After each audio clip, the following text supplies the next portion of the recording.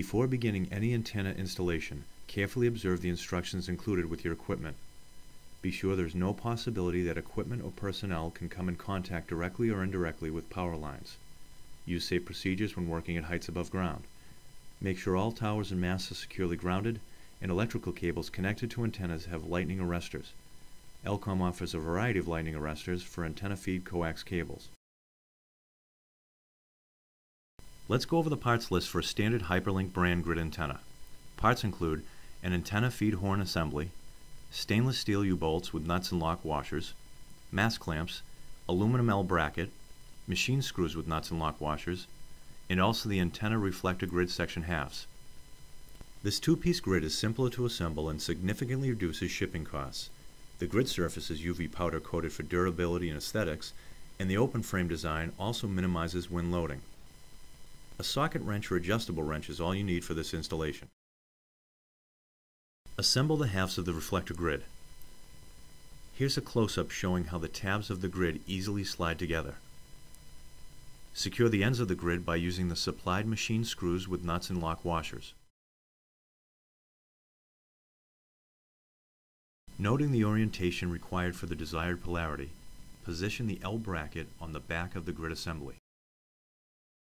Position the feed horn to the front of the grid assembly, again noting the orientation required for the desired polarity.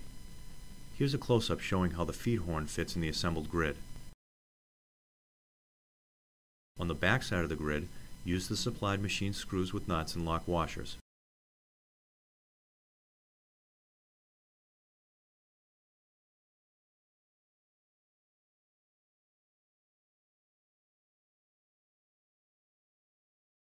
For the 5.8 GHz model, orientate the feed horn and the grid in this direction for vertical polarity.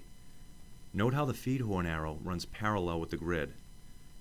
For horizontal polarity, simply orientate the feed horn and the grid in this direction, again noting the feed horn arrow running parallel with the grid.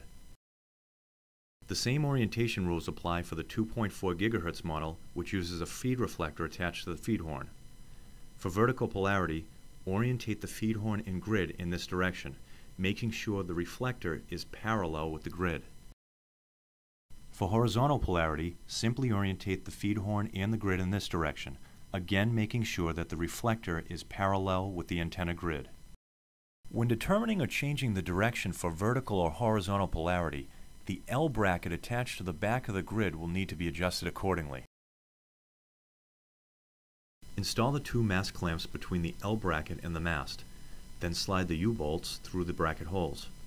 Fasten with the supplied lock washers and nuts.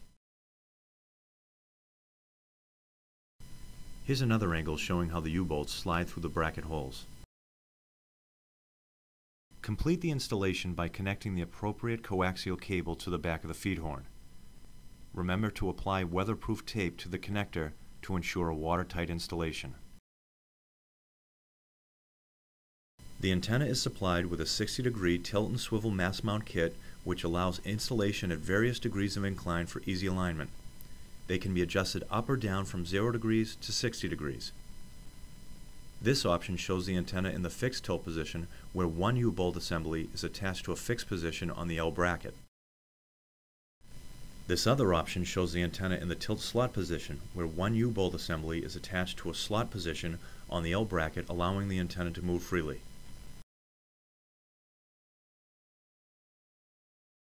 These antennas are ideal for point-to-point systems, point-to-multipoint, and wireless bridges.